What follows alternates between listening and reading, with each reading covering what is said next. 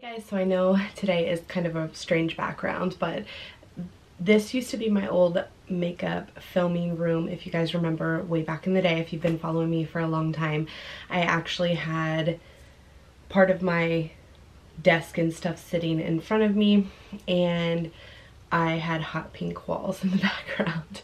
That was years ago, and then we got our beautiful Emily, and it has been her room ever since. And it's purple, and it has fun things, and it has all her pictures and her clothes.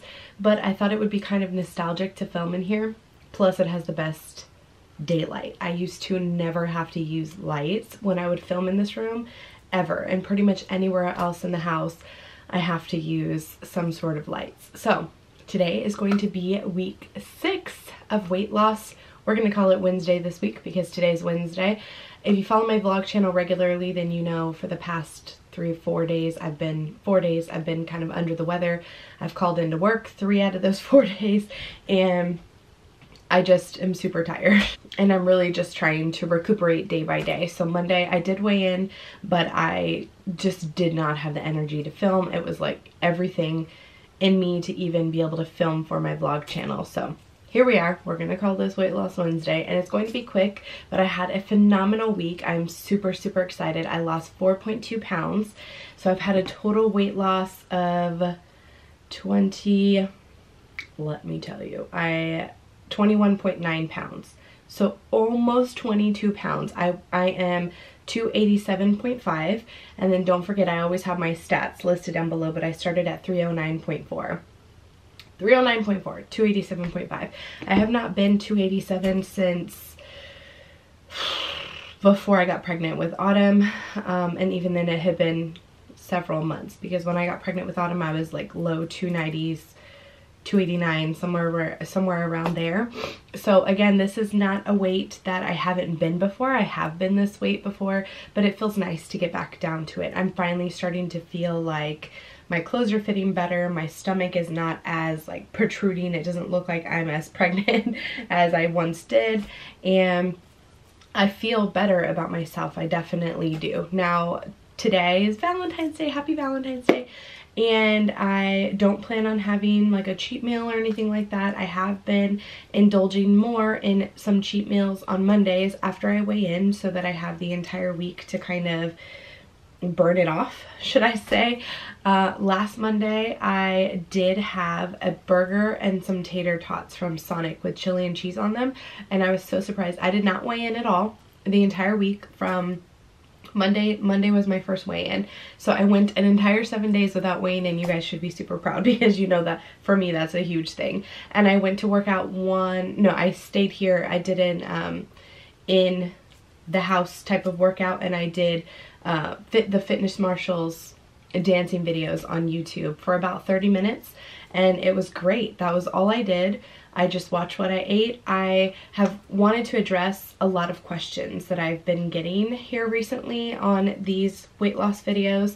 The number one thing I think I get is about weight loss surgery.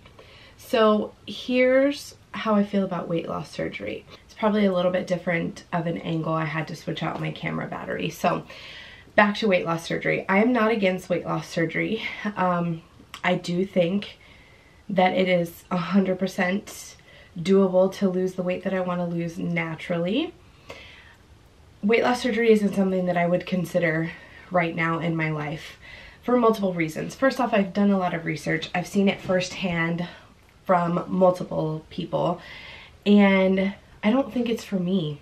I really don't. I want to be able to not feel restricted and have the willpower to restrict myself. And so far I've struggled with it my entire life. Each journey has been a little bit different, and maybe eventually that would be something that I would consider when I would just be at my last straw. And I'm hoping this is my last straw. I'm hoping this is it. I can stay on this lifestyle change and live a more healthy lifestyle forever, until however long it takes me to lose the weight, or even if I don't ever lose all of it, if I can just maintain a healthier lifestyle. That's my goal. Again, I'm not against weight loss surgery. If you've had it and you've had great success, good for you. Like, I'm not knocking anyone that has had it. I know in my heart I may want another baby, and I would never consider getting weight loss surgery until I know 100% I'm done having children, because I do work in labor and delivery. And again, if you've had a baby and you've had weight loss surgery, nothing against you. I just am telling you what I've seen from my own experience. I've taken care of a lot of moms who have had gastric bypass, gastric sleeve, lap band. At some point, they've had some sort of weight loss surgery, and 9 times out of 10, the baby's growth is a little restricted because in some form, just because you're not getting as many nutrients, and neither are they. Again, there's no reason to like, I'm not trying to argue with anybody or say that if you had some sort of weight loss surgery and you had a baby, that your baby was born unhealthy, because I'm sure there's someone out there that's going to be like, oh, I had weight loss surgery and I had an 8-pound perfectly healthy baby. I'm not saying that it's not possible at all. So please don't take it the wrong way. I'm just saying I've seen it a lot, and most of the time, again, not all the time, most of the time, pregnancy is restricted in some way. So I wouldn't even consider it until I'm done having children. That being said, even if I knew I was done having children, I don't know that that would be for me. I really don't. I see the struggles that my aunt goes through, and I just don't know that I want to live that lifestyle for the next 50, 60 years if I live that long. You know, somebody like for my aunt who is in her mid-50s, she doesn't have to live with the restriction, or she won't have to live with the restriction for as long as somebody who's younger would have to live with it. So I feel like I'm young enough, and she tried for years to get the weight off by herself through diet and exercise, and it just didn't happen for her. So for myself, I feel like I'm young enough that I am capable. I'm not injured. I'm fairly healthy, even though I'm obese. I'm fairly healthy that I can attempt to do it by myself first. And that's where I'm at in this stage of my life. I'm at the point where I want to try again before I go to like a last resort type of thing, which I feel like for myself, not for anybody else, but for myself, weight loss surgery would be my last resort. So there's that, because I get a lot of questions about why wouldn't you just consider weight loss surgery? And again, I would love to drop 100 pounds in a year. I think that would be phenomenal. I think I've used phenomenal 25 times in the same vlog. It would be amazing to lose that much weight in a short period of time. But to see, I already struggle with like hair loss and protein deficits and vitamin D deficits, and I don't really want to put myself in a situation to incur any more issues with those things that already make me feel self-conscious as it is. So that's that. I also have got the question about caloric intake and seeing a nutritionist. Some people were nice about it, some people were totally rude. And to both of you who have recommended seeing a nutritionist, maybe I would benefit, maybe I wouldn't, I don't know. Anytime I've ever talked to a doctor in the past, because remember, I've struggled with weight for years since I was a teenager, maybe even right before that. I've spoken to nutritionists and trainers way in the past, and I realize things are different now. The biggest thing that a nutritionist wants to do for you is put you on a set caloric intake, and that brings me to how many calories I've been eating. A lot of people say like 1800 is too many, I should be eating less.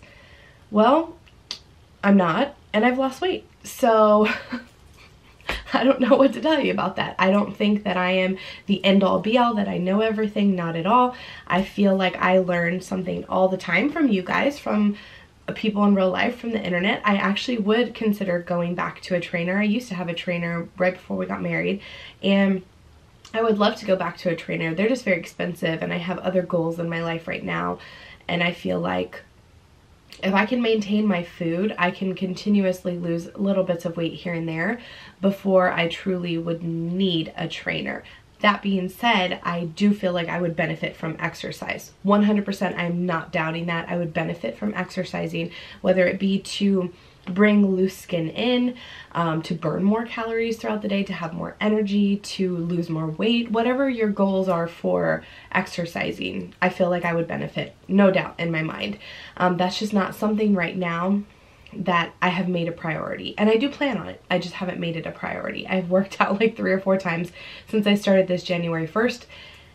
And again, for me, that's okay. That's kind of what I've dealt with, and I plan on changing it. I was very discouraged last week when I gained half a pound, but then to come back this week and I was eating 1,800 calories. You can follow me on MyFitnessPal. I have zero reason to lie to you guys. Some people were saying this past week that like my stories don't add up. I literally have zero reason to lie. If I'm willing to come up here and share with you guys my weight and my stats and how my week went and the fact that I had Sonic last Monday, why, like, I really have no reason to lie. None whatsoever. If I had reason to lie, I wouldn't be filming the videos. I mean, it's just as simple as that. So that being said, I am having 1,800 calories pretty much every single day. Some days I go a little below. I think one day, besides Monday when I had the Sonic, of course, I did go over that day. I think one day I went to like 1,825 or something like that, but not a huge deal. So what I've been doing is eating more protein, less fat, so complete opposite of keto, because keto diet is a high fat, moderate protein, low carbs. So I've been eating high protein, moderate carbs, moderate fat, and it seemed to have worked. 4.2 pounds, first off, is amazing. I didn't even lose that my second week of doing keto, so that's really awesome. Now this week I don't know that I'll lose as much because my little lady friend is here and will be here for the next few days, so I may be fighting off some bloating. Hopefully not though. I did want to address those few questions. Like I said, that those of you that thought maybe I was eating too many calories, and it's like, I'm kind of disappointed in the fact that just because I gained half a pound one week that you guys would think, not all of you, but the few of you that were very ugly to me would think that I would lie. Like, oh, that I'm lying to myself, that's why I gained. I don't know, because that previous week I had 0 cheat meals. I had nothing extra than what I was supposed to, and I feel like it was getting off of keto. Because and then some people were saying I wasn't doing keto. Why would I lie and say I was doing keto? You're doing low carb, whatever you want to call it. The low carb, extreme low carb diet I was doing before with the high fat content, whatever you want to categorize that into. When I was getting off that, and then that week that I started to incorporate more fruits and extra vegetables and higher protein and some carbs in there. You know, I had bread, I had sandwiches and things like that in moderation. I stayed every day. I've kept my carbs 70 to 100. So not under 20 like keto or super low carb. I don't even know what low carb is considered. I've been staying between 70 grams and 100 grams of carbohydrates a day. I think one day this past week I went to like 110 or something.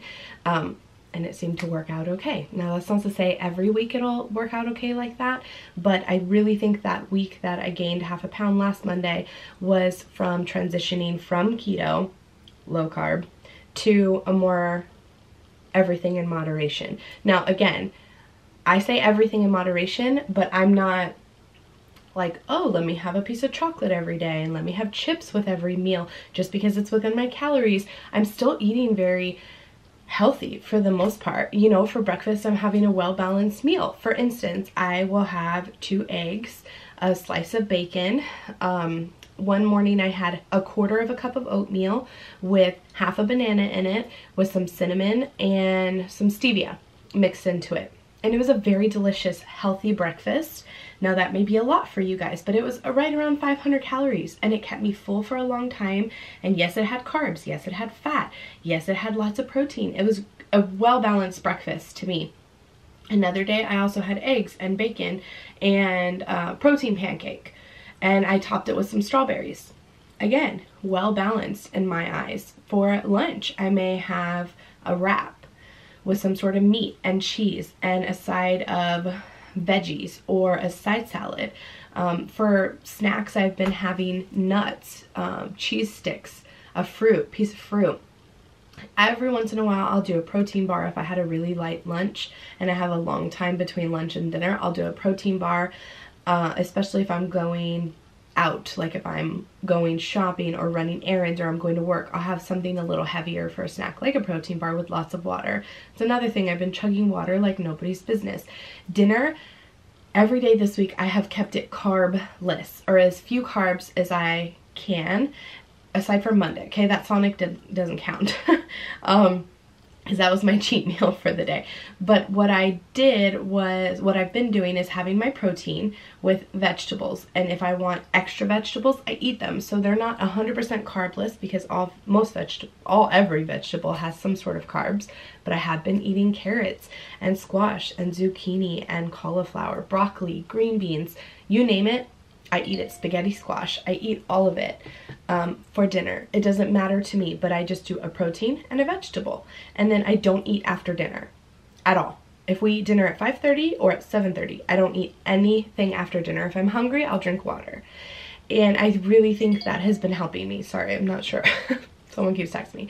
I really think that has been the biggest thing that has helped me throughout this entire week, has been not eating late and making sure at dinner time I'm drinking lots of water and I have a protein and a vegetable. So when I'm having my carbs, when I'm having my not even unhealthy stuff, just my more carb based things or my fattier items, I have them for breakfast or for lunch.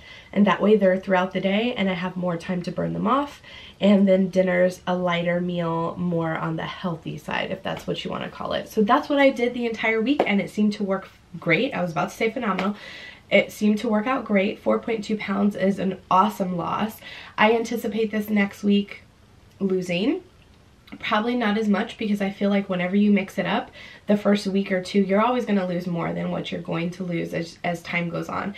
And so, yeah, I just wanted to address those basic questions. I'm not trying to come off ugly in any way or snooty or anything, or that I know better than you, because I take y'all's advice so much. I read through comments, even if I don't respond to everyone, I read through comments all the time, and I'm like, hey, this person suggested this, or this Instagram, or this recipe, or whatever, and I look at what y'all say all the time, and I take it into account, definitely, especially somebody that has a similar experience to me.